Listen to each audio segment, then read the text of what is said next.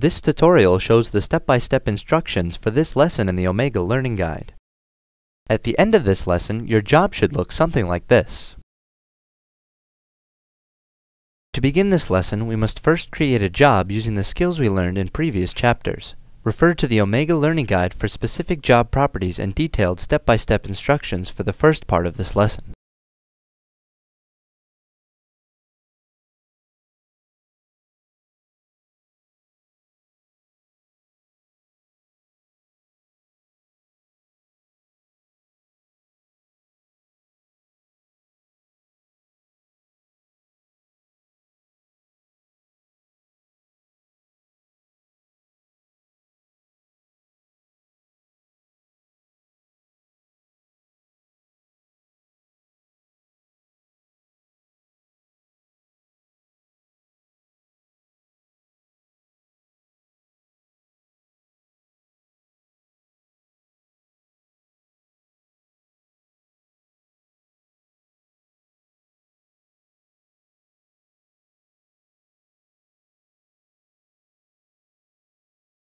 Once you have successfully created the job, be sure to save your work in the My Lessons folder.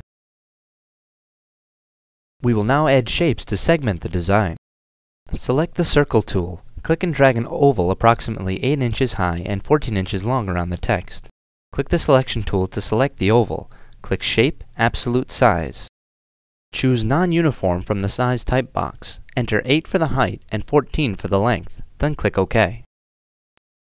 Next, select and group all the text together. Click Select All to select the entire design. Click Arrange Justify and select the Horizontal Center and Vertical Center Justify buttons, then click OK. Next, draw a thin box under the text by permit only. Use the Selection tool to adjust the shape and size as needed. Using the Box tool or the Border tool, create a rectangle 9 inches by 23 inches. If using the Box tool, draw the box, then enter the appropriate values in the Absolute Size dialog box.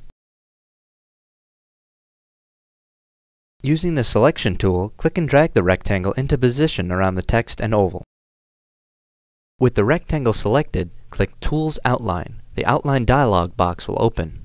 Choose Round in the Pass 1 box, choose 1 in the Number of Outlines box, and enter 0.3 for the outline distance and click OK. Select the original rectangle and the outline, then click Arrange Group. Import and position a library file of a campfire by clicking File Import. The Import dialog box will open. Navigate to the Learning folder on your hard drive. Choose the Fire GCA file and click Import. Select the fire graphic and drag it to the left side of the rectangle. Increase the size of the graphic so that both the top and the bottom overlap the outlined rectangle. Click Shape Absolute Size, choose Non-Uniform and enter 10.5 for the height and 6.5 for the length.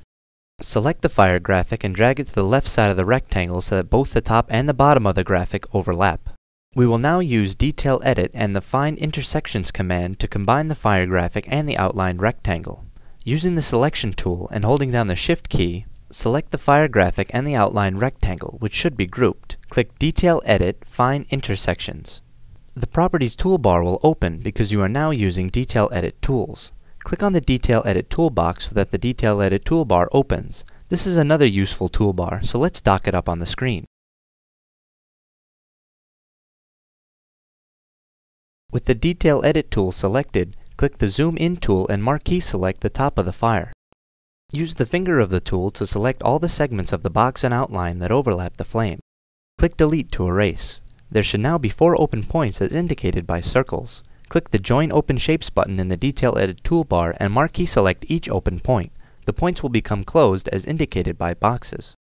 Scroll down to the bottom of the fire graphic and use the same procedure to edit the segments of the box and outline that overlap the fire logs.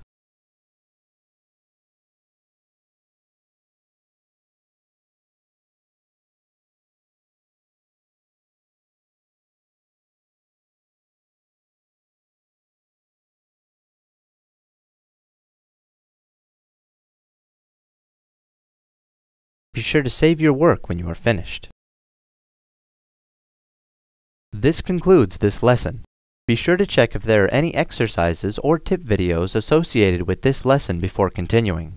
For more information on this and other topics, please consult the Omega Help file or press F1 in Composer.